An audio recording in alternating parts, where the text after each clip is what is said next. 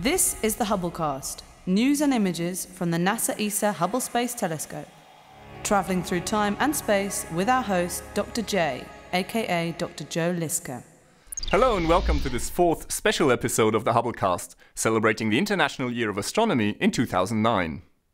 In the last episode, we saw how the advance of technology through the 1970s and 80s revolutionized astronomy. Today, we'll discuss how astronomers detected and measured light over the years, from hand drawings to electronic detectors.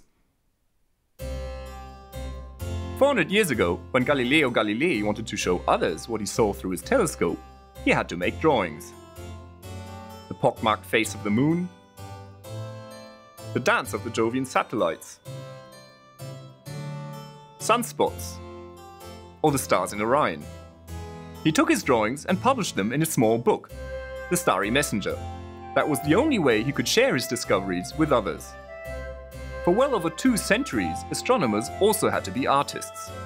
Peering through their eyepieces, they made detailed drawings of what they saw.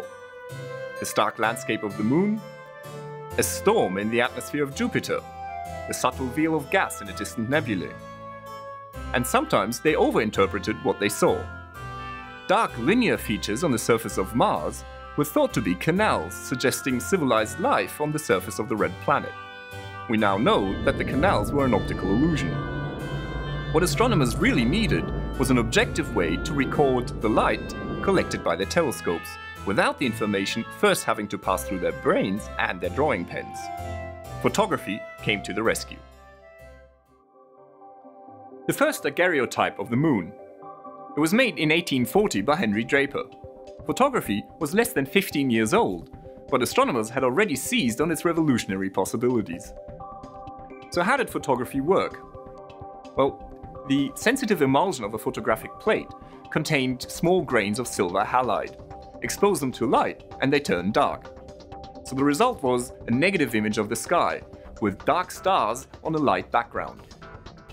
But the real bonus was that a photographic plate can be exposed for hours on end.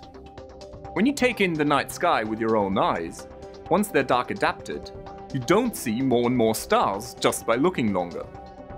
But with a photographic plate, you can do just that. You can collect and add up the light over hours on end. So a longer exposure reveals more and more stars. And more, and more, and then some. In the 1950s, the Schmidt telescope at the Palomar Observatory was used to photograph the entire northern sky. Almost 2,000 photographic plates, each exposed for nearly an hour. A treasure trove of discovery. Photography had turned observational astronomy into a true science. Objective, measurable, and reproducible. But silver was slow. You had to be patient. The digital revolution changed all that. Silicon replaced silver, pixels replaced grains. Even in consumer cameras, we no longer use photographic film. Instead, images are recorded on a light-sensitive chip, a charge-coupled device, or CCD for short. Professional CCDs are extremely efficient. And to make them even more sensitive, they are cooled down to well below freezing using liquid nitrogen.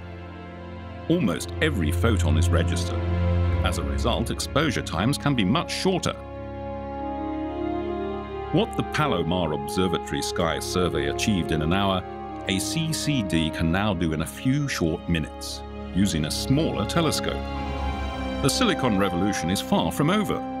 Astronomers have built huge CCD cameras with hundreds of millions of pixels. And there's more to come. The big advantage of digital images is that they're, well, digital. They're all set and ready to be worked on with computers. Astronomers use specialized software to process their observations of the sky. Stretching, or contrast enhancing, reveals the faintest features of nebulae or galaxies. Color coding enhances and brings out the structures that would otherwise be difficult to see.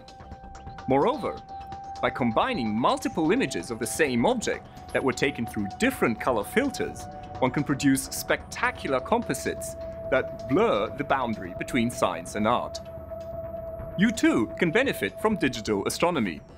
It has never been so easy to dig up and enjoy the amazing images of the cosmos. Pictures of the universe are always just a mouse click away.